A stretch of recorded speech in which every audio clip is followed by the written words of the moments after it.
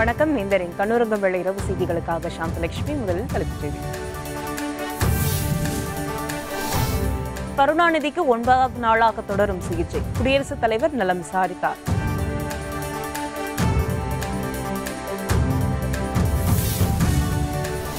கைலாஷ் மானசரோவர் யாத்திரை. 200 இந்திய யாத்ரீகர்கள் நேபாளத்தில் தவிப்பு.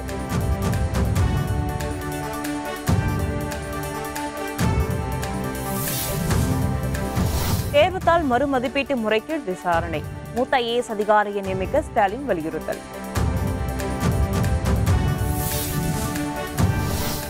இந்தோனேஷியாவில் கடும் நிலநடுக்கம். சுனாமி எச்சரிக்கை விடப்பட்டது. சென்னையில் 9வது நாளாக மருத்துவமனையில் சிகிச்சை பெற்று வரும் திமுக தலைவர் கருணாநிதியை சந்தித்து குடியரசுத் தலைவர் ராம்நாத் கோவிந்த் நலம் விசாரித்தார். தனி விமானத்தில் சென்னை வந்த குடியரசுத் தலைவர் ராம்நாத் கோவிந்த் கருணாநிதிக்கு சிகிச்சை பெறும் தனியார் மருத்துவமனைக்கு சென்றார். கருணாநிதியின் உடல்நலம் குறித்து மு.க. ஸ்டாலின், கனிமொழி ஆகியோரிடம் விசாரித்தார். மருத்துவர்களிடமும் கருணாநிதியின் உடல்நிலை குறித்து கேட்டறிந்தார். குடியரசுத் தலைவருடன் ஆளுநர் பன்வாரிலால் புரோஹித், அமைச்சர் ஜெயக்குமார் ஆகியோரும் சென்றனர். இதுகுறித்து ட்விட்டரில் தமிழில் குறிப்பிட்டுள்ள குடியரசுத் தலைவர் ராம்நாத் கோவிந்த், முன்னாள் முதல்வரும் முதுபெரும் தலைவருமான கருணாநிதி விரைவில் குணமடைய வாழ்த்து தெரிவித்துள்ளார். குடியரசுத் தலைவரின் வருகையை ஒட்டி தனியார் மருத்துவமனையில் 5 அடுக்கு பாதுகாப்பு போடப்பட்டிருந்தது. பின்னர் குடியரசுத் தலைவர் சென்னையிலிருந்து தனி விமானம் மூலம் திருவனந்தபுரம் சென்றார். முன்னதாக சென்னை வந்த குடியரசுத் தலைவர் ராம்நாத் கோவிந்தை ஆளுநர், முதல்வர் உள்ளிட்டோர் வரவேற்றனர். தெலுங்கானாவில் இருந்து தனி விமானத்தில் சென்னை வந்த குடியரசுத் தலைவரை விமான நிலையத்தில் ஆளுநர் பன்வாரிலால் புரோஹித், முதலமைச்சர் பழனிசாமி, துணை முதலமைச்சர் ஓ பன்னீர்செல்வம் ஆகியோர் சால்வை அணிவித்து வரவேற்றனர். சட்டப்பேரவைத் தலைவர் தனபால், அமைச்சர்கள் மற்றும் தலைமை செயலாளர் கிரிஜா வைத்தியநாதன் உள்ளிட்டோர் மலர் கொத்து கொடுத்து வரவேற்றனர்.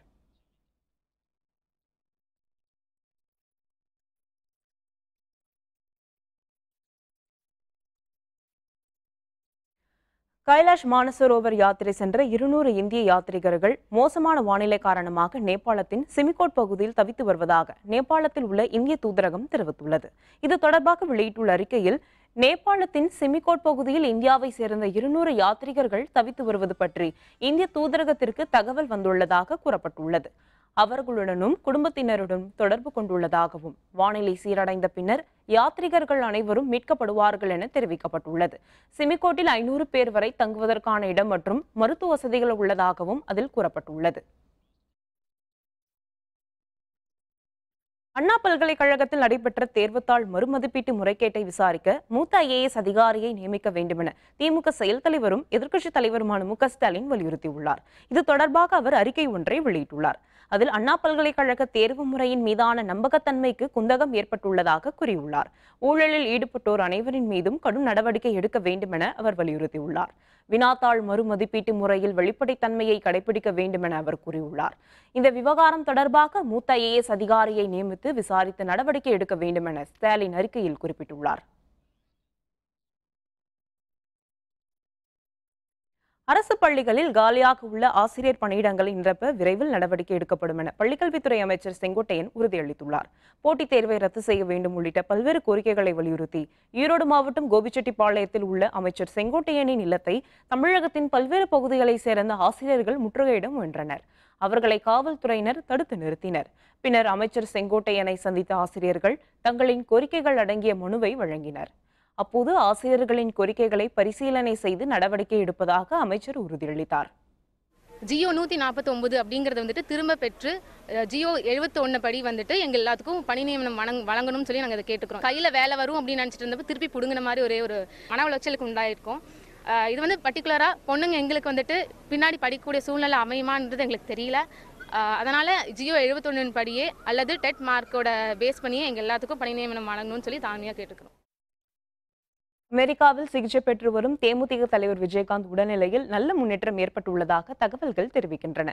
தேமுதிக தலைவர் விஜயகாந்த் கடந்த சில மாதங்களாக உடல்நலக்குறைவால் பாதிக்கப்பட்டிருந்தார். அவரது தொண்டையில் ஏற்பட்ட பிரச்சனை காரணமாக சரியாக பேச முடியாததால் பொதுக்கூட்டங்களில் பேசுவதை தவிர்த்து வந்தார். இந்நிலையில் அவரது குடும்பத்தினர் விஜயகாந்தை சிகிச்சைக்காக அமெரிக்காவுக்கு அனுப்பி வைத்தனர். தற்போது சிகிச்சை முடிந்து அவரது உடல்நிலையில் நல்ல முன்னேற்றம் ஏற்பட்டுள்ளதாகவும் விரைவில் பூரண நலம் பெற்று சென்னைக்கு திரும்புவார் என்றும் தகவல்கள் வெளியாகியுள்ளன. சிகிச்சை முடிந்த நிலையில் அவரது புகைப்படங்களும் வெளியிடப்பட்டுள்ளன. இதை கண்டு தேமுதிக தொண்டர்கள் உற்சாகம் அடைந்துள்ளனர். உச்சநீதிமன்ற நீதிபதியாக பதவியேற்க உள்ள சென்னை உயர்நீதிமன்ற தலைமை நீதிபதி இந்திரா பானர்ஜியை முதலமைச்சர் பழனிசாமி சந்தித்து பூங்கொத்து கொடுத்து வாழ்த்து தெரிவித்தார். சென்னை உயர்நீதிமன்ற தலைமை நீதிபதி இந்திரா பானர்ஜி உச்சநீதிமன்ற நீதிபதியாக பதவியேற்பதற்காக நாளை மறுநாள் டெல்லி செல்கிறார். இதையடுத்து அவரை இன்று சந்தித்த முதலமைச்சர் பழனிசாமி பூங்கொத்து அளித்து வாழ்த்து தெரிவித்தார்.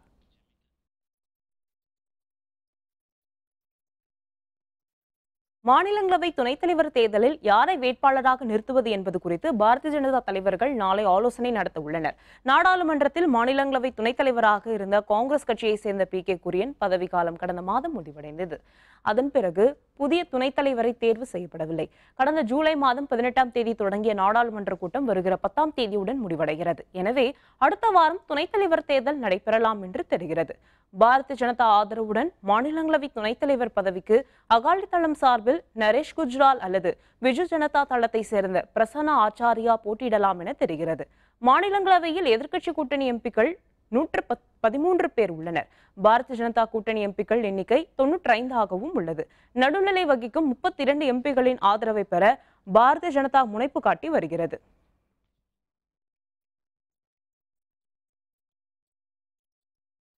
இந்தோனேஷியாவினுள் உள்ள லோம்பக் தீவில் சக்தி வாய்ந்த நிலநடுக்கம் ஏற்பட்டதை அடுத்து சுனாமி எச்சரிக்கை விடுக்கப்பட்டுள்ளது. இந்தோனேஷியாவின் லோம்பக் தீவில் ஏற்பட்ட இந்த நிலநடுக்கம் ரிக்டர் அளவில் 7ஆக பதிவாகியுள்ளது. பூமிக்கு அடியில் 15 கிலோமீட்டர் ஆழத்திற்கு ஏற்பட்டுள்ள நிலநடுக்கத்தால் அங்குள்ள வீடுகள் பலத்த சேதமடைந்துள்ளன. பொதுமக்கள் அனைவரும் வீட்டை விட்டு வெளியேறி வீதிகளில் தஞ்சமடைந்துள்ளனர். இந்நிலையில் அந்நாட்டு புவியியல் ஆய்வு மையம் சுனாமி எச்சரிக்கை விடுத்துள்ளது. எனவே கடலோர பகுதிகளில் வசிப்பவர்கள் பாதுகாப்பான இடங்களுக்கு செல்லுமாறும் மக்கள் யாரும் பீதியடைய வேண்டாம் எனவும் அந்நாட்டு அரசு அறிவுறுத்தியுள்ளது.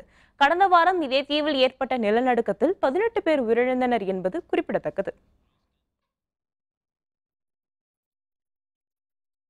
நாளை ரேஷன் கடைகள் வழக்கம் போல் இயங்கும். அமைச்சர் செல்லூர் ராஜு உறுதி. விவரம் விளம்பர இடைவேளைக்கு பிறகு.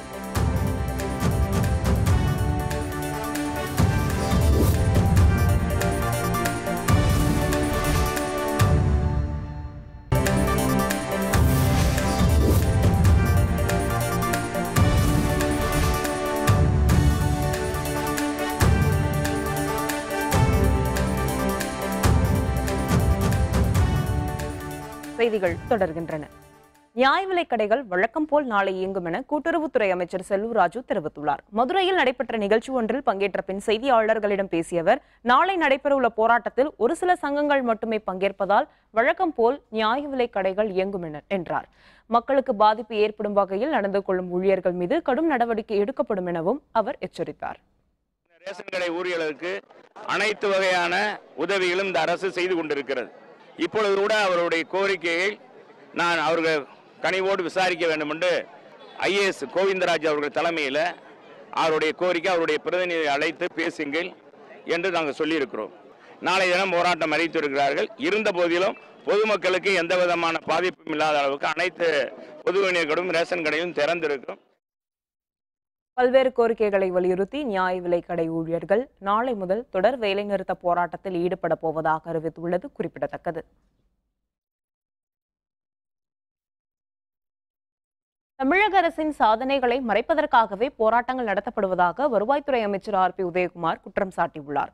சிவகங்கை மாவட்டம் காரைக்குடியில் அதிமுக அரசின் சாதனைகளை விளக்கும் வகையில் அம்மா பேரவை சார்பில் சைக்கிள் பேரணி நடைபெற்றது.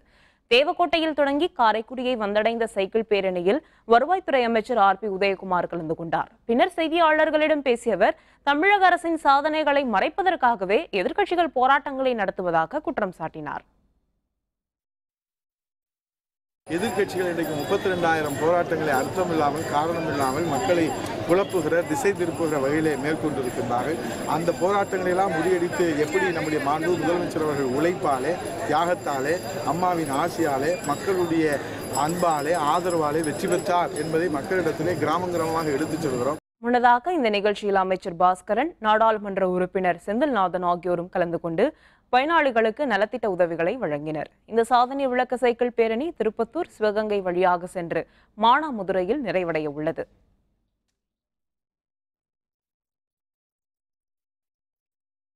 தங்களது லாபத்திற்காகவும் பதவிக்காகவும் தமிழகத்தில் சுயநல கும்பல் ஒன்று செயல்படுவதாக அம்மா மக்கள் முன்னேற்ற கழக துணை பொதுச் செயலாளர் டிடிவி தினகரன் தெரிவித்துள்ளார். கும்பகோணம் அருகே சுவாமிமலையில் செய்தியாளர்களை சந்தித்த அவர் தங்களது தேவைகளை நிறைவேற்றிக் கொள்ளவே சுயநல கும்பல் செயல்படுவதாக கூறினார். இந்த அரசு விரைவில் முடிவுக்கு வர வேண்டும் என தமிழக மக்கள் விரும்புவதாகவும் தினகரன் தெரிவித்தார். தமிழ்நாடு ஃபுல்லாக நாங்கள் சுற்றிட்டு இருக்கிறப்ப மக்களோட அபிப்பிராயம் இந்த ஆட்சி அம்மாவோட பேரை சொல்லி மக்கள் விரோத ஆட்சி இங்கே நடைபெறுது. அம்மாவுடைய பாதையிலேருந்து மாறி சென்று ஒரு சுயநல கும்பல் தங்களுடைய லாபத்திற்கும் பதவிக்காகவும் இன்றைக்கு செயல்பட்டு கொண்டிருக்கிறது. இந்த ஆட்சி விரைவில் முடிவுக்கு வரணுங்கிறது தான் மக்களுடைய விருப்பம். அது நிச்சயம் நடைபெறும். முன்னதாக தஞ்சாவூர் மற்றும் காரைக்கால் மாவட்டங்களிலிருந்து மற்ற கட்சிகளை சேர்ந்த ஏராளமானோர் தினகரன் முன்னிலையில் அமமுகவில் இணைந்தனர். அவர்களுக்கு துண்டு அணிவித்து தினகரன் வரவேற்றார். தமிழகம் அமைதியான மாநிலமாக திகழ்வதால் சுற்றுலா பயணிகள் அதிக அளவில் வருவதாக சுற்றுலாத்துறை அமைச்சர் வெல்லமண்டி நடராஜன் தெரிவித்துள்ளார். திருச்சி மாநகர காவல்துறை சார்பில் நகர் முழுவதும் கண்காணிப்பு கேமராக்கள் பொருத்தப்பட்டு வருகின்றன. அதன் செயல்பாடுகளை அமைச்சர்கள் வெல்லமண்டி நடராஜன், வளர்மதி ஆகியோர் பார்வையிட்டனர். பின்னர் செய்தியாளர்களிடம் பேசிய வெல்லமண்டி நடராஜன் தமிழகத்தில் சட்டம் ஒழுங்கு சிறப்பாக உள்ளதாக கூறினார். அரசின் அனைத்து துறைகளும் சிறப்புடன் செயல்படுவதாகவும் அவர் தெரிவித்தார். தமிழ்நாடு ஒரு அமைதியான நிம்மதியான ஒரு மாநிலம் அப்படிங்கிறத முதல்ல மக்கள் ஏற்றுக்கிறாங்க. சுற்றுலா பயணிகள் ஜாஸ்தி வர்றதுனால தலை சிறந்த ஒரு மாநிலம் தமிழ்நாடு நம்பர் 1 பிளேஸில் இருக்கு. அது தொடர்ந்து 5 ஆண்டுகளாக தக்க வைத்திருக்கின்ற பெருமை.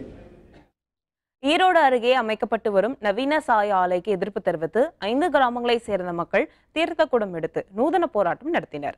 தயிர்ப்பாளையம் பகுதியில் புதிதாக நவீன முறையில் சாய மற்றும் சலவை ஆலைகள் அமைக்கும் பணிகள் நடைபெற்று வருகின்றன. இந்த ஆலைகள் செயல்பட்டால் விவசாய நிலமும் குடிநீரும் பாதிக்கப்படும் என கூறி 5 கிராமங்களைச் சேர்ந்த பொதுமக்கள் பல்வேறு போராட்டங்களை நடத்தி வருகின்றனர். இதன் ஒரு பகுதியாக பவானி ஆற்றிலிருந்து தீர்த்தக்குடம் எடுத்து செல்லும் நூதன போராட்டத்தில் பொதுமக்கள் ஈடுபட்டனர். மக்களுடைய வாழ்வாதாரத்தை முழுமையாக பாதிக்கும்.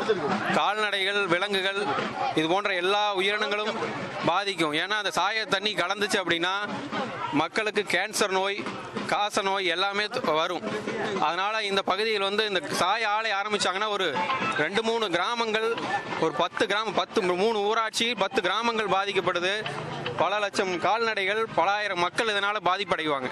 அதனால இந்த சாய ஆலைகள் ஆரம்பிக்க கூடாது. கிருஷ்ணகிரி ஜெகதேவி பாலமுருகன் கோயிலில் ஆடி கிருத்திகை விழாவையொட்டி சுமார் 40 அடி உயரத்தில் பக்தர்கள் தங்கள் முதுகில் அலகு குத்தி கொண்டு தொங்கியவாறு நேர்த்திக்கடன் செலுத்தினர். ஜெகதேவி பாலமுருகன் கோயிலில் 73ஆம் ஆண்டு ஆடி கிருத்திகை விழா சிறப்பாக நடைபெற்று வருகிறது.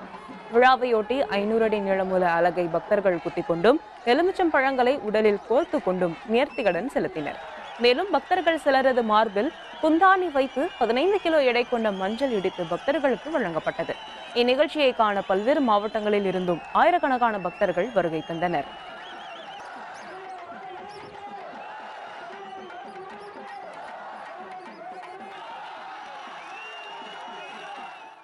திருத்தணி முருகன் கோயிலில் நேற்று ஆடி அஸ்வினியையொட்டி முருகனுக்கு சிறப்பு அபிஷேகங்கள் நடைபெற்றன.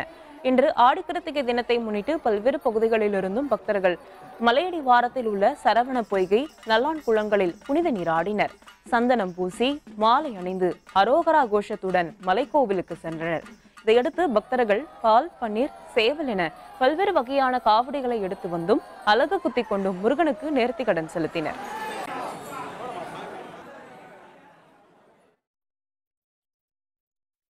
தமிழகம் முழுவதும் முருகன் கோயில்களில் ஆடி கிருத்திகை திருவிழா கோலாகலமாக கொண்டாடப்பட்டது. முருகனுக்கு மிகவும் உகந்த தினமான ஆடி கிருத்திகையையொட்டி பக்தர்கள் காவடி எடுத்து நேர்த்திக்கடன் செலுத்தினர். முருகப்பெருமானை சரவண பொய்கையில் இருந்து எடுத்து வளர்த்த கார்த்திகை பெண்களை போற்றும் வகையில் கிருத்திகை விரத திருநாளாக கொண்டாடப்படுகிறது. இந்த விழாவையொட்டி முருகன் கோவில்களில் சிறப்பு அபிஷேகங்கள் மற்றும் ஆராதனைகள் நடைபெற்றது. சென்னை வடபழனி முருகன் கோவிலுக்கு பல்வேறு பகுதியில் இருந்தும் வந்த ஏராளமான பக்தர்கள் நீண்ட வரிசையில் காத்திருந்து முருகப்பெருமானை தரிசித்து சென்றனர். ஆடி மாசம்னாலே சாமி கும்பிட்றதுக்கு தான். அம்மனுக்கு, முருகருக்கு, பெருமாளுக்கு, எல்லா சாமிக்கும் ஆடி மாதம் ரொம்ப விசேஷம். இது கிருத்திகை முருகருக்கு ரொம்ப விசேஷம். இன்னைக்கு சாமி கும்பிட்டா பல கிருத்திகைக்கு கும்பிட்ட ஒரு பலன் இன்னைக்கு கிடைக்கும்னு சொல்கிறாங்க. முருகரோட அருள் கண்டிப்பாக எல்லாருக்கும் இன்னைக்கு உண்டு. இன்னைக்கு இது ரொம்ப முக்கியமான நாள். இனி செய்திகளின் தொகுப்பு. திருவள்ளூரில் புதிதாக திறக்கப்பட இருந்த டாஸ்மாக் கடையை பெண்கள் முற்றுகையிட்டு ஆர்ப்பாட்டத்தில் ஈடுபட்டனர். திருவள்ளூர் மாவட்டம் தண்டையார்பேட்டை சுந்தரம்பிள்ளை நகரில் ஏராளமானோர் வசித்து வருகின்றனர். இங்கு பள்ளிக்கூடங்களும் கோயில்களும் தேவாலயங்களும் உள்ளன. இந்நிலையில் ஏற்கனவே இருந்த டாஸ்மாக் மதுபான கடை மூடப்பட்ட நிலையில் புதிதாக கடையை திறக்க திட்டமிடப்பட்டுள்ளது. இதற்கு அப்பகுதி மக்கள் எதிர்ப்பு தெரிவித்து திறக்கப்பட இருந்த டாஸ்மாக் மதுபான கடையை முற்றுகையிட்டு ஆர்ப்பாட்டத்தில் ஈடுபட்டனர். கரை புரண்டோடும் காவிரி ஆற்றில் மயிலாடுதுறை மயூரநாதர் கோயிலின் யானை அபயாம்பிகை ஆனந்த குளியல் போட்ட காட்சியை ஏராளமானோர் கண்டு மகிழ்ந்தனர். மேட்டூரிலிருந்து திறந்துவிடப்பட்ட தண்ணீர் கடந்த சில தினங்களுக்கு முன் காவிரி ஆற்றின் துலாக்கட்டம் பகுதியை வந்தடைந்தது. தண்ணீர் இல்லாததால் குழாய் நீரில் குளித்து வந்த மயூரநாதர் கோயில் யானை தற்போது காவிரி ஆற்றில் இறங்கி குளித்து மகிழ்ந்தது. தண்ணீரில் உருண்டு புரண்டு மகிழ்ந்த அபயாம்பிகை தண்ணீரை பீச்சியடித்து குடித்ததுடன் பக்தர்கள் மீதும் வாரி இறைத்து கும்மலாமிட்டதை ஏராளமான பொதுமக்கள் மற்றும் குழந்தைகள் கண்டு ரசித்தனர். திருப்பதி ஏழுமலையான் கோவிலில் திரைப்பட நடிகை சமந்தா சுவாமி தரிசனம் செய்தார். இன்று அதிகாலை கோவிலுக்கு சென்ற அவருக்கு தேவஸ்தானம் சார்பில் தீர்த்த பிரசாதம் வழங்கப்பட்டது. பின்னர் சமந்தா சுவாமி தரிசனம் செய்தார். நடிகை சமந்தா வருவதை அறிந்த ரசிகர்கள் அவருடன் புகைப்படம் எடுக்க சூழ்ந்ததால் அங்கு சிறிது நேரம் பரபரப்பு ஏற்பட்டது. தூய்மை இந்தியா திட்டத்தின் கீழ் கடலூர் மத்திய பேருந்து நிலையத்தில் உள்ள குப்பைகளை அகற்றி பாஜகவினர் தூய்மை பணியில் ஈடுபட்டனர். கடலூர் நகரை உடனடியாக தூய்மைப்படுத்தாவிட்டால் நகராட்சி அலுவலகம் முன்பு குப்பைகளை கொட்டி போராட்டம் நடத்தப்படும் எனவும் அவர்கள் எச்சரித்துள்ளனர். சுவிட்சர்லாந்தில் ஆல்ப்ஸ் மலையில் விமானம் மோதிய விபத்தில் 20 பேர் உயிரிழந்தனர். சுவிட்சர்லாந்து நாட்டில் உள்ள டெட்சினூ நகரிலிருந்து பயணிகள் மற்றும் விமான பணியாளர்கள் 20 பேருடன் புறப்பட்ட விமானம் ஆல்ப்ஸ் மலையில் மோதி விபத்துக்குள்ளானது. இந்த விபத்தில் அதில் பயணம் செய்த 20 பேரும் பலியானதாக தகவல்கள் தெரிவிக்கின்றன. அந்த விமானம் மிகவும் பழைய விமானம் என்றும் விபத்துக்கான காரணம் குறித்து விசாரணை நடைபெற்று வருவதாகவும் விமான நிலைய அதிகாரிகள் தெரிவித்துள்ளனர். பாகிஸ்தானின் வடமேற்கு பகுதியில் பேருந்து மற்றும் டேங்கர் லாரி மோதி விபத்துக்குள்ளானதில் பெண்கள், குழந்தைகள் உட்பட 20 பேர் பலியாகினர். வடமேற்கு பாகிஸ்தானில் புனேர் நகரில் இருந்து கராச்சி நோக்கி சென்று பேருந்து ஒன்று சென்றது.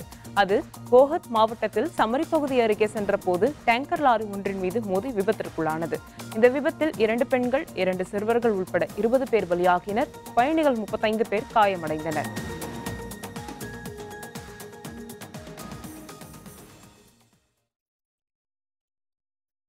அரசியல் கட்சி தலைவர்களின் இன்றைய கருத்துக்களை காணலாம். 1991ஆம் ஆண்டு நாட்டின் பொருளாதார வளர்ச்சிக்கு வித்திட்டவர் முன்னாள் பிரதமர் மன்மோகன் சிங் என முன்னாள் குடியரசுத் தலைவர் பிரணாப் முகர்ஜி தெரிவித்துள்ளார். சர்வதேச அளவில் இந்தியா மீது நம்பகத்தன்மை குறைவாக இருந்தபோது நிதியமைச்சரான மன்மோகன் சிங் தனது திறமையாலும் செயல்திறனாலும் நாட்டின் பொருளாதாரத்தை வளர்ச்சி பாதைக்கு கொண்டு வந்தார் என பிரணாப் முகர்ஜி தெரிவித்துள்ளார். பாகிஸ்தான் மக்கள் இந்தியாவுடன் இணக்கமாக இருக்க விரும்புவதாக தேசியவாத காங்கிரஸ் கட்சி தலைவர் சரத்பவார் தெரிவித்துள்ளார். கடந்த காலங்களில் ஐசிசி தலைவராக இருந்தபோது பாகிஸ்தான் சென்று அந்நாட்டு கிரிக்கெட் வீரர்கள் மற்றும் மக்களுடன் பழகியதில் இந்திய மக்களுடன் நெருக்கமாக இருக்க விரும்புவதாக உணர்ந்ததாக கூறினார். சிறுபான்மையினர் பாகிஸ்தானுக்கு செல்லலாம் என கூறுபவர்கள் உண்மை அறியாமல் பேசி வருவதாகவும் அவர் தெரிவித்துள்ளார். நாடாளுமன்ற தேர்தலில் பாரதிய ஜனதா கட்சியுடன் கூட்டணி வைப்பதால் தங்களது தெலுங்கானா ராஷ்டிரிய சமிதி கட்சிக்கு எந்த பலனும் இல்லை என தெலுங்கானா முதல்வர் சந்திரசேகர ராவ் தெரிவித்துள்ளார். தேர்தலுக்கு பின் பாரதிய ஜனதா ஆட்சி அமைக்க போதிய பெரும்பான்மை இல்லாமல் போனால் அப்போது கூட்டணி வைப்போம் எனவும் தெரிவித்துள்ளார்.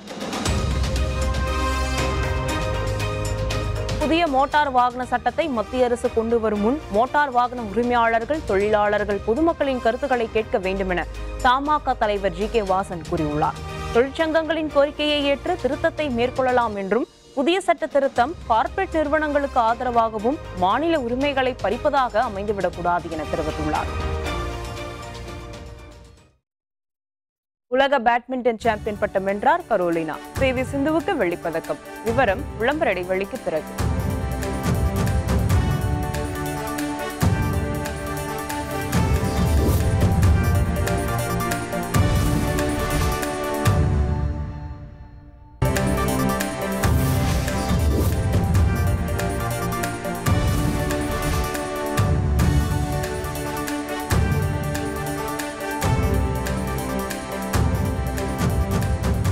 செய்திகள் தொடர்கின்றன. உலக பேட்மிண்டன் சாம்பியன்ஷிப் இறுதிப் போட்டியில் ஸ்பெயின் வீராங்கனை கரோலினா மரினிடம் இந்திய வீராங்கனை PV சிந்து தோல்வியடைந்தார். உலக பேட்மிண்டன் சாம்பியன்ஷிப் தொடர் சீனாவின் நான்ஜிங் நகரில் நடைபெற்று வருகிறது.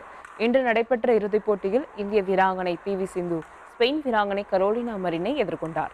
தொடக்க முதலே திறமையான ஆட்டத்தை வெளிப்படுத்திய கரோலினா மரின் 21-19, 21-10 என்ற நேர் செட் கணக்கில் சிந்துவை வீழ்த்தி சாம்பியன் பட்டத்தை வென்றார்.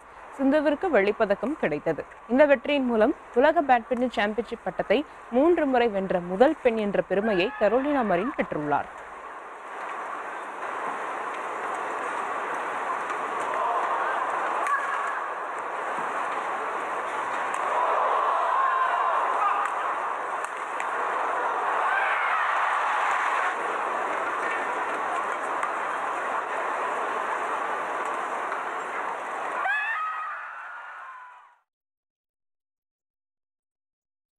ICC டெஸ்ட் பேட்ஸ்மேன் தரவரிசையில் 934 புள்ளிகளுடன் இந்திய அணி கேப்டன் விராட் கோலி முதலிடத்திற்கு முன்னேறியுள்ளார். சர்வதேச கிரிக்கெட் கவுன்சில் டெஸ்ட் போட்டி பேட்ஸ்மேன்கள் தரவரிசையை வெளியிட்டுள்ளது. இங்கிலாந்து அணிக்கு எதிரான முதல் டெஸ்ட் போட்டியில் முதல் இன்னிங்ஸில் 149 ரன்களும் இரண்டாவது 51 ரன்களும் எடுத்த இந்திய அணி கேப்டன் விராட் கோலி முதலிடத்திற்கு முன்னேறியுள்ளார். ஆஸ்திரேலியாவின் ஸ்மித்தை அவர் பின்னுக்கு தள்ளியுள்ளார். 934 புள்ளிகளுடன் விராட் கோலி முதலிடமும் 929 புள்ளி என்ற சிறிய வித்தியாசத்துடன் ஸ்மித் 2ஆம் இடமும் ரூட் 865 புள்ளிகளுடன் 3ஆம் இடமும் பிடித்துள்ளனர். பந்து வீச்சாளர்களில் இங்கிலாந்து அணியின் ஆண்டர்சன் 884 புள்ளிகளுடன் முதலிடத்தில் உள்ளார். 125 புள்ளிகளுடன் இந்திய அணி தொடர்ந்து தரவரிசை பட்டியலில் முதலிடத்தில் உள்ளது. இனி வானிலை செய்திகள்.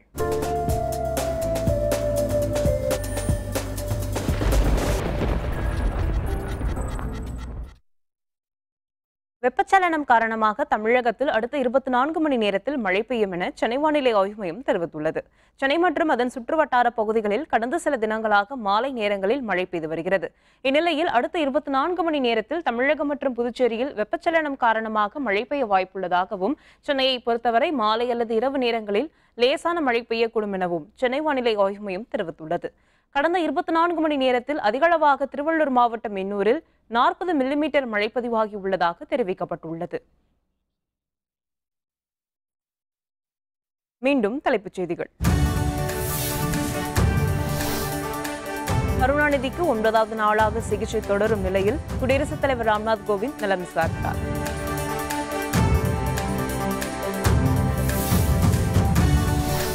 கைலாஷ் மானசரோவர் யாத்திரைக்கு சென்ற 200 இந்திய யாத்ரீகர்கள் மோசமான வானிலை காரணமாக நேபாளத்தில் தவிக்கின்றனர்.